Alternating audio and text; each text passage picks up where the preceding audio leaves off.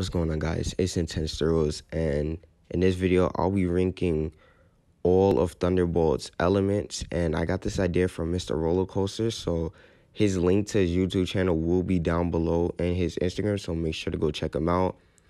And welcome to all the new subs. Thank you for the support, and I'm just gonna keep making content for you guys and keep going.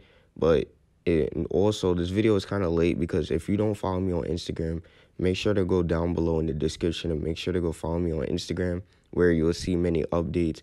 And many of you know, if you follow me on Instagram, that I had ups and downs with this trip, so I'm trying to get that figured out.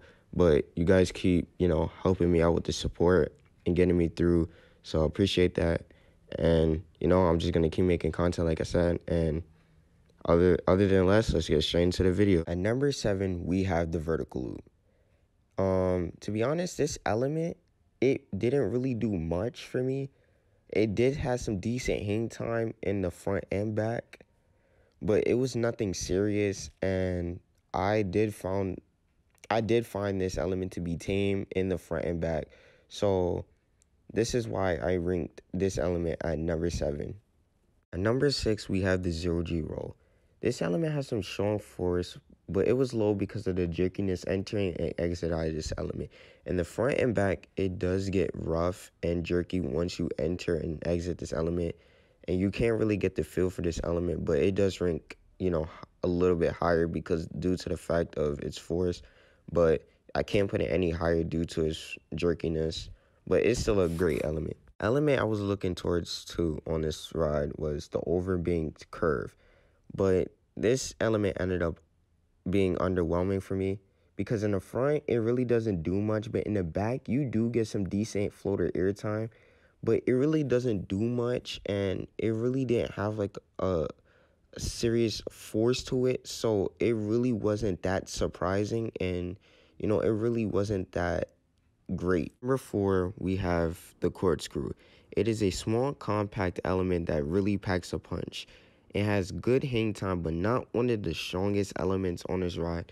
But trust me, do not underestimate this element. It's still a really good element, but not one of the strongest on this ride. Moving on to the top 3 elements. At number 3, we have the camelback hills. These camelback hills does give some decent ejected air time. And what surprised me the most, that in the back, the front, it gave decent, but in the back, you get sustained ejected air time. But the thing is that I love sustained ejected air time, but there's more elements on this ride that surprised me the most.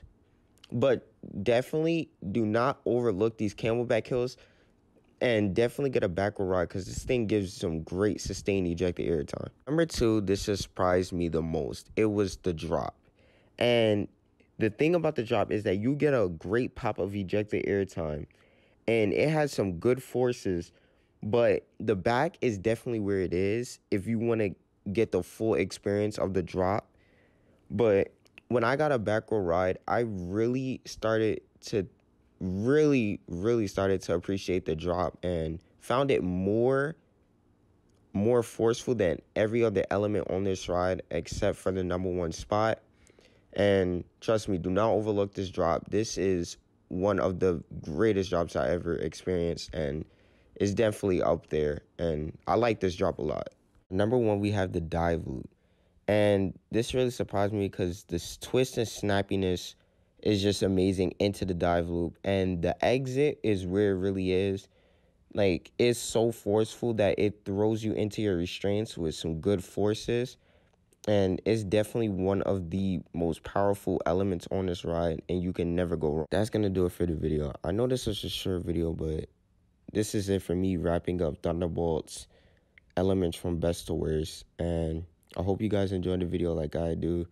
I love Thunderbolt. But remember, if you're new to the channel, make sure to hit that sub button, like, and turn on post notification buttons to get notified when I drop more content. And if you're new, like always, stay tuned.